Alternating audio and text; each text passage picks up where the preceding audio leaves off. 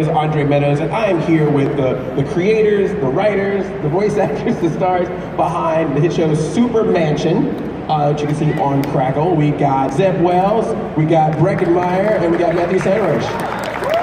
How's it going? So glad to see you guys. See some of you guys again. I remember talking with you guys before. So, but for anyone who does not know, let's give them a premise of what SuperMansion is all about. It's a group of superheroes. They're not great at what they do. They all live in a mansion, and they fight a rogues gallery of villains. And at the beginning of season 3, the villains have been declared heroes after helping the heroes save the world. So they all have to live in the mansion together. Yeah, I got to see the trailer that popped up, and I was like, oh, that's interesting. Yeah, it's going to be fun. And then I play the Groaner, which is sort of our Batman types villain. And Breckin plays Courtney, which is Black Saturn's best friend. So there's a little rivalry here in season 3. Yeah. And then how did you guys come up with the concept of the show? Like how did this all come about? It kind of started where Zeb was doing like the first few seasons of Robot Chicken with us and is directing a bunch of the Robot Chicken seasons for us. And I called him into my office and said, why aren't you creating your own show? And put him on the spot, and I had to pressure him into making something is what happened. And that's how it kind of evolved. And I should say that Zeb is an amazing comic book writer and has been writing comic books for Marvel for a long period of time, so it just is his wheelhouse. I'm just watching the puppets that we're doing here. He's having a meltdown, I think. That's what he's here for. Yeah. But yeah, he's here to get really bored and then start doing crazy things because he's so bored. Yeah. Well, actually, Breckin, like, what's it like working on this show? Because I mean, obviously, you've been doing Robot Chicken and other stuff. Yeah, I mean, it's like it's great. I mean, I've always said, and I don't like to say it to him, but I think Zeb is one of the funniest writers on the planet. And Zeb always wrote my favorite stuff on Robot, other than the stuff I wrote. And when he started doing SuperMansion, I was super excited to be a part of it. And then he didn't hire me for the first season. He didn't write a character that I could do a voice for. He hired literally everybody else on Robot except me. And then season 2, he's like, all right, I'll give a dog a bone. And I'm like, oh, am I a regular? He's like, he's recurring. So we'll give you that, so you can be recurring. That'd be great. Zeb instead went for the high-priced talent. Yeah, I mean, he was like, you know what? We could use the kid from Garfield, or we could use Bryan Cranston, Keegan-Michael Key, and Chris Pine. So he was like, I'm gonna go with Captain Kirk, and so he went with Captain Kirk. So I'm recurring on the show, but I get to play a lot of fun characters. And how did that come about? Like getting people like Bryan Cranston and Keegan-Michael Key and all these people to be on the show as well. I think it was a little bit by accident in a way, where we had written the pilot and we actually cast Seth as our main character originally. And in the script, we were talking about it being a Bryan Cranston type. Seth pointed out, why aren't we asking Bryan Cranston, who had done Robot Chicken before? And when we sent him the script, it was, 24 hours, 48 hours later, he called us personally to say how much he loved the pilot script, and he didn't want to just be in the show, he wanted to make the show with us, which I thought was a surreal experience. I mean, we both had to like hide in a room, we were out and about, and talk to him on one cell phone, being like, no, this is great, and being really awkward and uncomfortable when talking to him. It was right around that time when they were like, yeah, let's make Breckin not existing in the first season. Let's use Bryan Cranston. And for the others, I mean, how do we get some of those other people?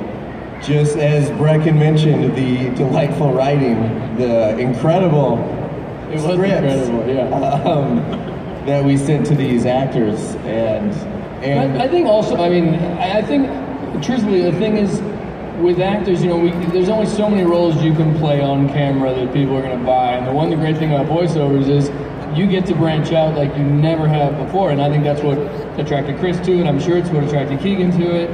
And me too. I mean, there's not a place in this world where I would get to play Courtney if it was a live action thing. Or the angry German anti-Semitic dictator I do a little bit of in the next season.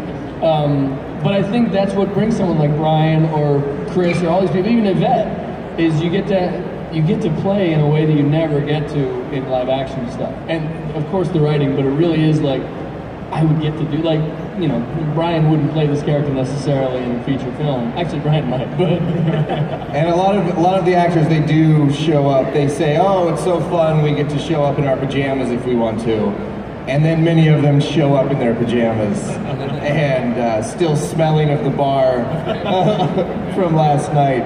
So it's a job that they can do without hair, without makeup, and get to play, come in and play 3 characters in half an hour.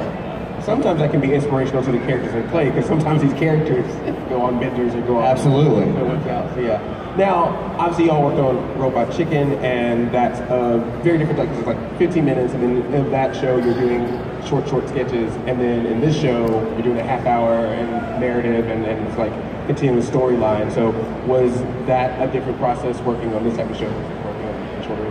Yeah, I think Breckin can attest to it. When you're writing on Robot Chicken, a lot of times you think something's funny, and then you realize it's only funny for 5 seconds, and then you just hit end on the sketch, and the channel flips, and you walk away from it like it's a hand grenade. But when you're working on SuperMansion, all the jokes have to lead to something and be based in character and be part of the overarching story. So it's much harder. What I love about season 3 is it has more of a through line and narrative.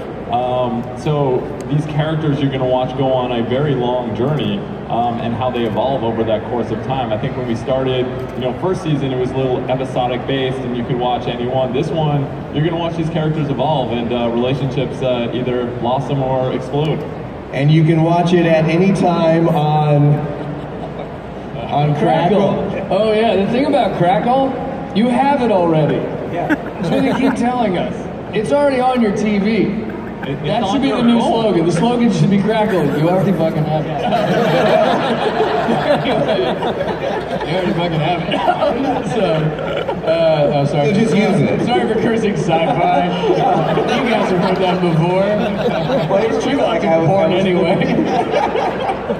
But it's true. I was in my hotel. I was flipping through the TVs, and like Crackle was a channel. You have Crackle. You already have it. Yeah. So how much does it cost, Breckin? Nothing. It's free. Absolutely free. They'll pay you. All the episodes are on there. You can watch them all. It's like Netflix, but free, and you already have it. And it has SuperMansion, which Netflix doesn't. Although they have Black Mirror and some other really cool stuff. I don't worry about that. But they don't have. But seriously, guys, go home, Crackle, and chill. That's a new thing. How has the relationship with Crackle been? Like, are they ever? You haven't met them. You haven't met them? You haven't met Mr. Crackle? Jeff Crackle's backstage. They're fantastic, but I'll let Zeb say. Zeb deals with them on a daily basis. Yeah, they're great. It was so great to meet them because they just got the show instantly. They want the show to be what it is. We all agree on what the show is, and so it's like just having a fun, creative partner. And we can do whatever we want on Crackle because it's not on network television or anything. So it is one of those relationships where we're helping define them in some way, and it's that the comedy that they're looking for is right there. And again, like Zeb said, we can do pretty much anything we want on this network, which has been really nice. Has there been anything that you've created that you've had to either personally or through Crackle, like, no, we can't do that? That's the one step too far? They were like, hey, I don't think you're really going to work with Chris Pine. And then we're like, no, we're gonna. I don't know. No, I don't think so. I think one of our writers pitched a character called the Kool-Aids Man,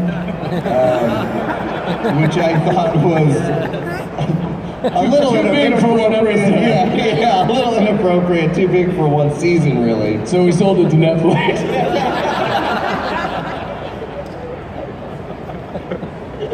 It's gonna be an interesting episode of Black Mirror there. But yeah. So what? Yeah, but yeah, and then is there anything that you can? I mean, you told us a little bit, but like anything we should expect with the new season, like any celebrity guests or any new characters that we can expect? 40 seconds left. Zeb, talk. Hurry up. Yeah. Yes. As the season goes, we learn more about Titanium Rex and Dr. DeViso's relationship and Dr. DeViso's ex-wife. May or may not show up in a very fun way, and Courtney may be the victim of a dark seduction by a warring faction of vampires and werewolves. And star. He's Yeah, that was good. That was great.